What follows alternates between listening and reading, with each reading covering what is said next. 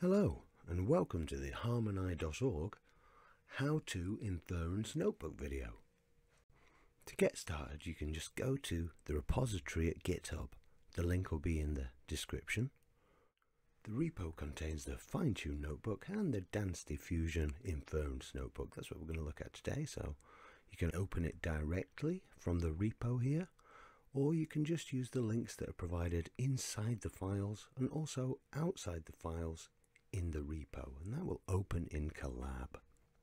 You may have to sign into Google, and you can just use the Google sign-in form or grab a Google account if you don't have one. So here we are at the Inference notebook, and this is version 0.12 that I'm making this for. As you can see, there's some instructions at the top there, but we're not going to read those today because we're just going to do a little walkthrough. But if you just want to read the instructions before anything else, you'll see you need to run the setup, which we're going to do next.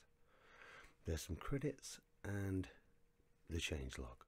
So step 1, install dependencies and restart notebook.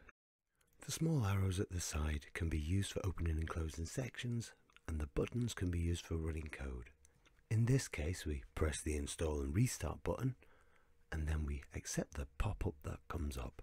It takes about 20 seconds, and at the end there'll be a warning that the system has crashed, but that's actually just us resetting the system so the libraries we've just added are properly installed. You can disregard that and simply carry on. At the end you'll see the system has crashed message. There it is at the bottom. The session has crashed for an unknown reason. We can just ignore this, close it off, and carry on to section 2, which is setup. I'm going to use the triangle to collapse the entire setup section, and then I'm going to run the button there, which will run all the sections at once. Multiple pop-ups are going to occur. I do want it to access my Google Drive account. We give it an account name and allow it, and that's our pop-ups.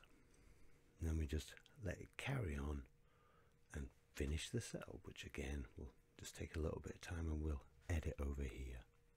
Once the setup section is complete, then we're ready to move on to section 3, which, as you can see right down there below, is model settings. The settings and details of each model are listed at the top, and there's a drop down list. This drop down list contains all the model, and each one has different sounds, everything from glitches through to goose honks.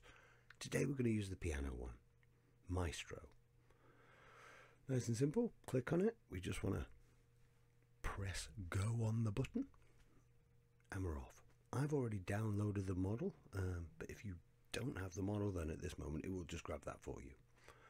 And then, as you can see, we want it to say creating the model, and then we want it to say model created, and there it is, models created. So we are ready to move on to the next section, which is sampler options. There's a few different types of samplers available. The V and K series of diffusion. We're not going to talk through all the various differences today. We're just going to use the default IPLMS sampler. A very typical gotcha here is forgetting to press the arrow there, so we're going to do that. So let's go into the generate new sound section. This is our final section. We're going to change the batch size to 1. That'll just make as one sample. We're going to change the sample length multiply to 8, and that'll make it 8 times as long as a regular sample. And there's the error. Sample is not defined. What did we do wrong? Well, as we said, we didn't actually press the twisty there though. Now if we press that button, we're off. That's it. We're generating. This is it. We are there. Nirvana, making sound. So enjoy. If you got this far, you can pretty much stop watching.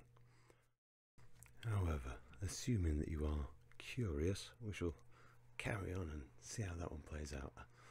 This should take about 4 minutes to do 100 steps on an 8 times, and as you can see, we're not even touching the GPU RAM there. It's just nowhere near, so you could probably go to something like 22 or 24. Alternately, you could have more batches and, you know, a smaller sample size, those two values are linked. Effectively, one times the other equals the amount of GPU that you use. You could look in managed sessions and get an exact GPU session count there. You can see in this case we're just using 4 gig. So we could probably go something like another 4 times that. Maybe 3.5 times that.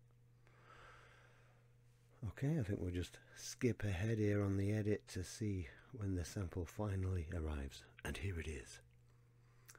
There you go. And that took, yeah, 4.5 minutes to generate 100 steps at IPMS. So I'll spare you the hour of edits from this point to do the various timings of all the various samplers.